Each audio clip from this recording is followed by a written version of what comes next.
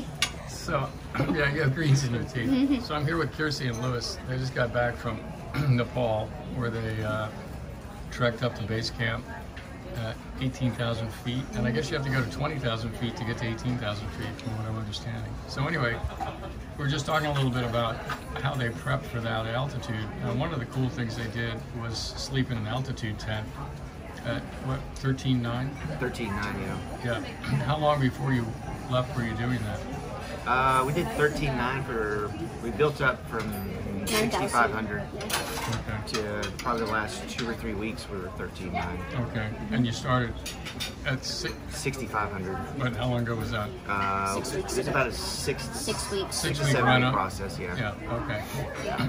Yeah, I've used those in the past, and with great results, actually. Oh So yeah, that's cool. I don't think that I could have, responded to the altitude the way I did there without Right. tent. Yeah, absolutely. Definitely sleep high, train low Right. mentality there. Yeah, for sure. So for people that don't know, this sleep high, train low is kind of thought to be maybe the optimal way to train. Because when you're sleeping high, you're depriving yourself of oxygen, but then when you want to train low so your body gets full oxygen so you can actually push your muscles harder. Yeah. So that's pretty cool. So, and then you were using a couple of supplements also. What do you think helped you on that?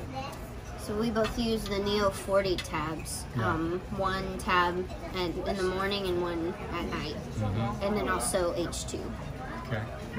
Tell us how those work for you.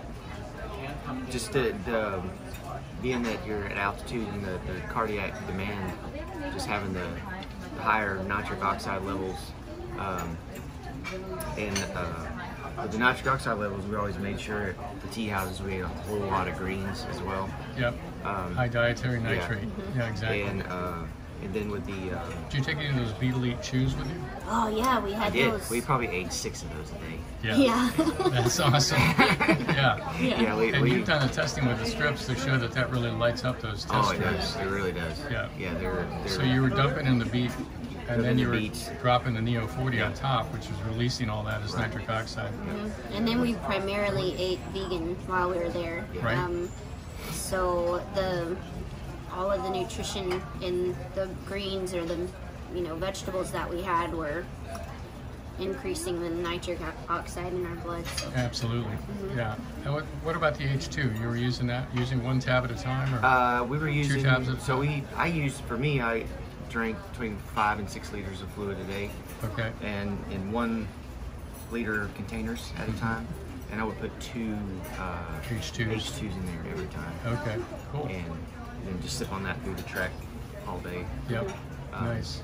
And it kind of almost gives it a bit of a lemon taste in Yeah, your it does. water, so it makes it not just taste like water. So when you're tired of drinking your 4 to 5 liters of water at a time, you're just like, okay, let's put a H2 in there, and so you're getting, Magnesium.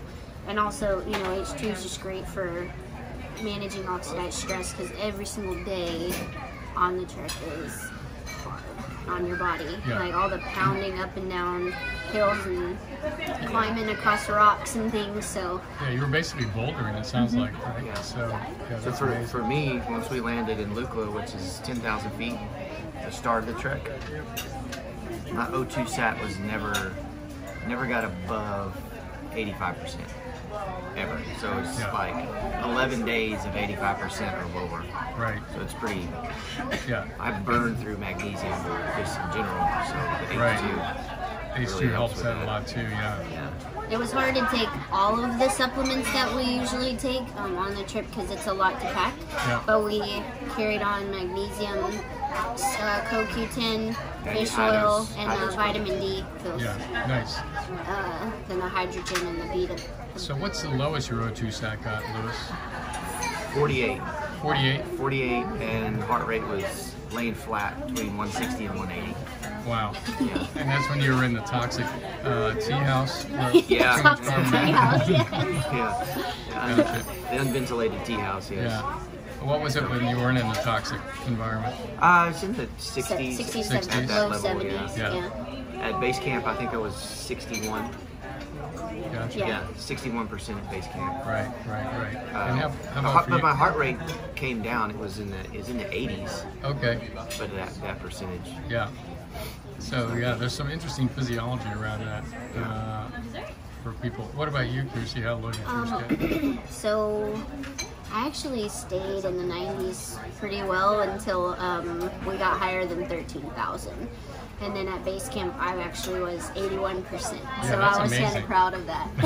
That's incredible. And my heart rate on days, where we were walking a long distance, we probably got up to 140s, 150s. At base camp at 81%, it was like 99. Yeah. So it wasn't bad, and I felt pretty good. We stayed in base camp about 50 minutes, and I started feeling like, okay, it's time to go back down. Yeah, because that's at 18,000 feet. That's really high. And we just came from up above that to come down into base camp. So yeah, Gotcha. it was a. Is there anything you do differently next time if you ever did anything like that? Probably go a little slower. Yeah. Yeah. Take our time. Yeah. Like Yeah. we didn't necessarily like go too hard, but take your time and like enjoy the scenery a little bit more. Let your body acclimate a little bit more as you go. More. Yeah. We pretty much hiked we would trek for 4 to 5 hours a day. Probably a better plan would be 7 and 9. the same distance over maybe 6 or 7 hours. Gotcha. More breaks. Yeah. Relax. Yeah. Cool. A little slower, I think. Yeah, exactly. All right. One thing that we did was we would have breakfast in the morning, and then we would have like a break in the trek. We were the only two who would actually eat like A lot of protein. A lot of protein, eggs. We had eggs at every stop that we would go to. So the protein, I think, helped us keep rebuilding and stuff like that.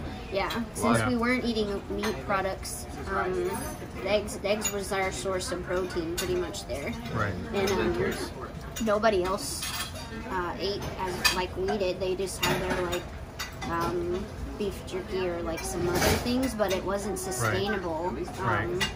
And so we would just keep going, and everyone else was kind of tired, and we're like, we're gonna do that again. Yeah, very always cool. feel. Everybody lost a lot of weight just out of pure bad nutrition habits. Yeah. I lost about 12 pounds. Really? And I ate a lot. How about you? you? Lost quite a bit. You lost 10? Do you think that was muscle you were losing, or? I think it was so. all I fat. got really lean. Yeah. Oh, okay. Really lean. So you burned off all the fat. I burned basically. a lot of fat. Yeah. We burned a lot of fat. Interesting. But we were able by eating eggs 3 or 4 times a day, we were able to keep our protein. Well, altitude does that because, it ups your metabolic rate to keep up with the breathing rate that you've got to sustain to get enough oxygen. Right. So We were feeling it. Exactly. Yeah. So you can lose weight just sleeping in that environment. Yeah. Very cool, guys. Yeah. All right. Thanks. Sure.